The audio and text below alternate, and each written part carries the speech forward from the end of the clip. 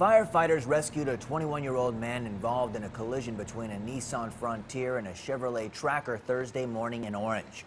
According to MetroNet, a fire dispatcher service, the crash was reported at 8:45 a.m. on Glassell, just south of Palmyra Avenue. Orange police said the Nissan was driving southbound on Glassell when it struck the parked Chevrolet, causing the Nissan to roll over onto its left side.